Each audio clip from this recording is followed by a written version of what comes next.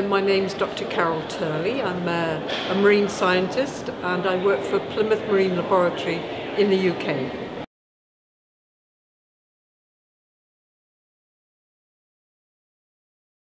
Ocean acidification is a process that occurs when the ocean takes up carbon dioxide from the atmosphere, and at the moment it's taken up around 20% of the carbon dioxide that we have emitted to the atmosphere through burning fossil fuels.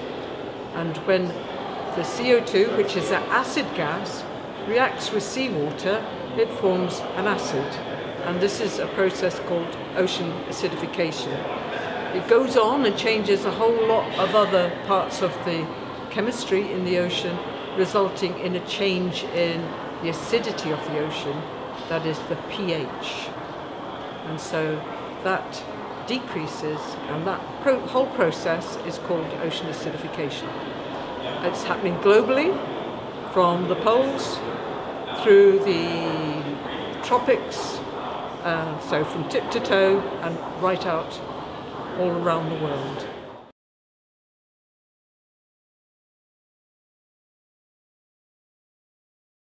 Every organism takes in energy and it has to decide how it spends that energy, just like you and me.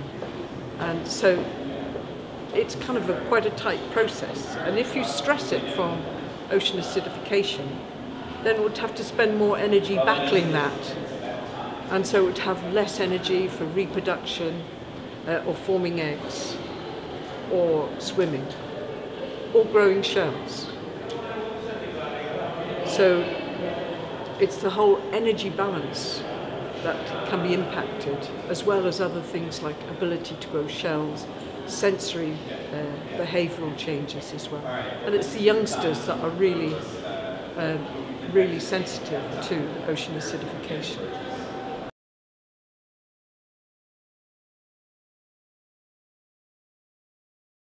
Well, the easy answer, which isn't quite so easy, is reduce our emissions of carbon dioxide to the atmosphere by reducing fossil fuel consumption.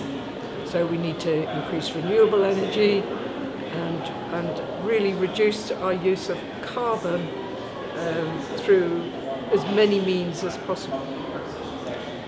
We can also help on a local scale, because locally in some areas there are local sources of acidification.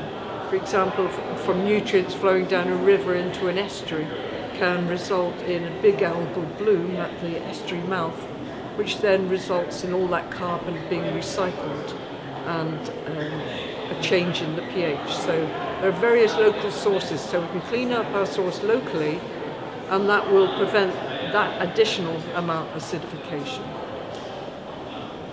The big one is actually to implement the Paris Agreement, that all countries sign up to that, and this way we can save many of our habitats.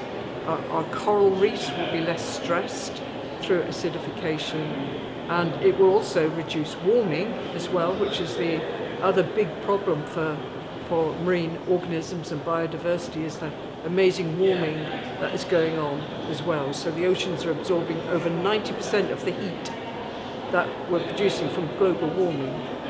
It's also absorbing 27% of the carbon dioxide. So it's buffering climate on land and in the air.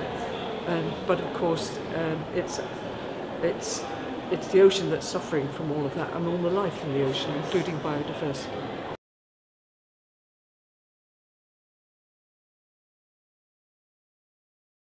The fact that it's recognising the issue is fantastic. So actually having an ocean acidification target in its own right means it's actually addressing it.